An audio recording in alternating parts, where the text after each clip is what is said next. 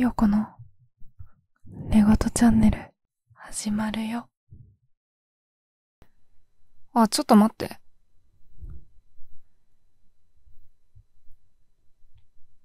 あんたさ、今日部活じゃなかった？私に部活って言ったよね。うん。いや、知ってるけど。でも、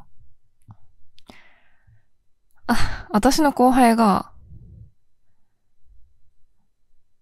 さっき、あんたと一緒に遊んでる写真つぶやいてたんだよね。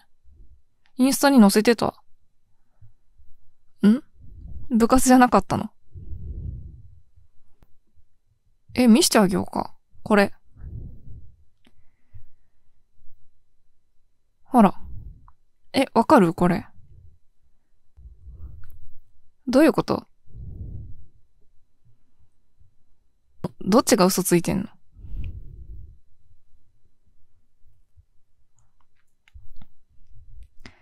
私に嘘ついたんでしょ。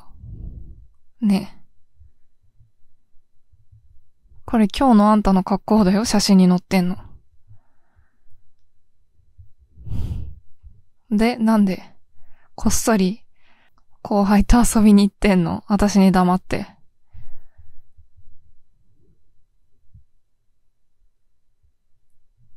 ごめんなさいじゃなくて、なんでって。なんでって聞いてんだけど、なんで嘘ついたの？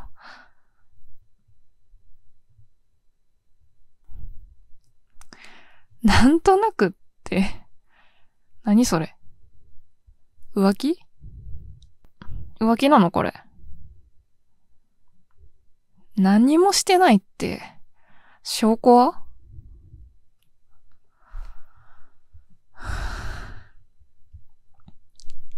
なんとなくで私に嘘ついて女の子と二人でこっそり放課後デートしてたんだ。どういう頭してんの？来ないで。別にいつも大人数で遊ぶときはさ、男女混じっててもいいよって言ってるよね。でも二人っきりって話違うよ。二人っきりじゃんこれ。何？写真の外に誰かいましたっていう感じ？そんなもんここに写ってるのが真実だろ。じゃあこの子に電話して聞いてもいいよ今。もちろん。あんたを問い詰めたら次この子にも聞かないといけないし、なんで黙って私の彼氏と遊んでんだって。それが先か後かっていう話。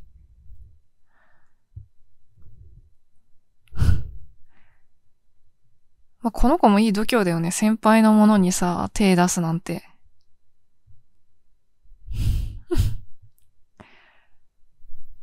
で、正直に言って二人っきり？他に誰かいた？言わねえなら電話するよ、今。はい、二人っきりね。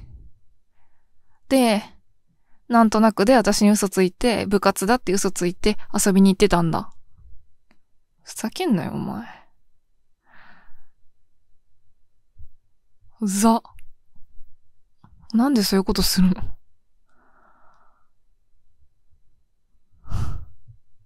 私と付き合ってんのに、なんでそういうことするの？もう好きじゃない？だから触んなって。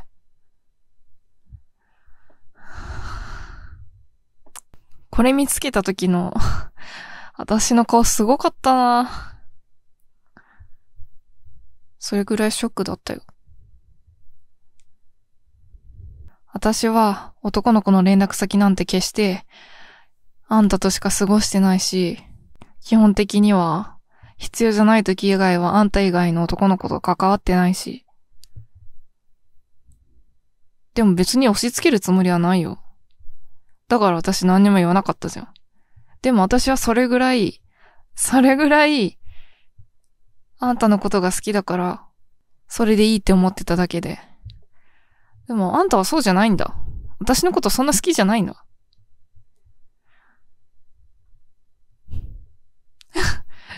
説得力ねえんだよ。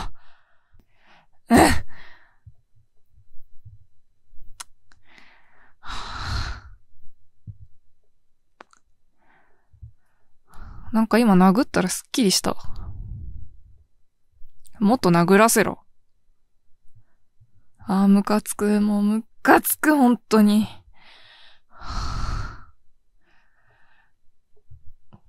別れたい？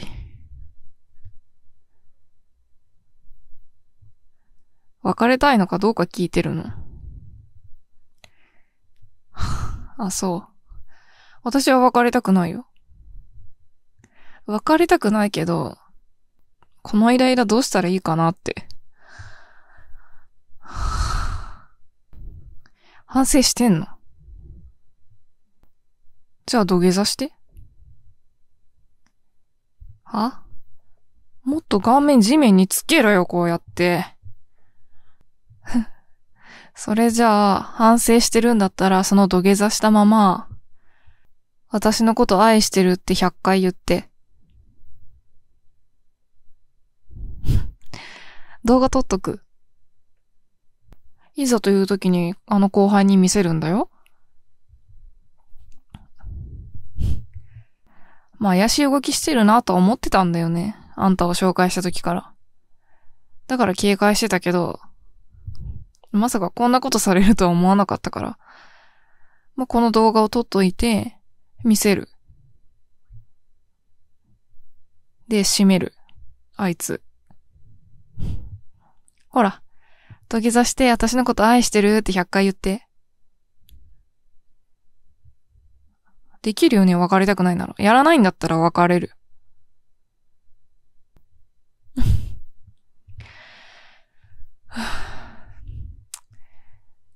泣くぐらいだったら最初からすんじゃねえよ、カス。それやるまで許さないから。動画回します。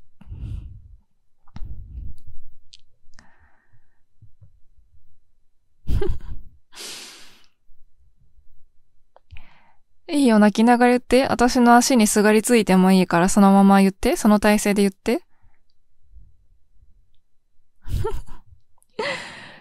いい子だね。私やっぱあんたのこと大好き。こうやって、お仕置きされて泣いてるとこも大好き。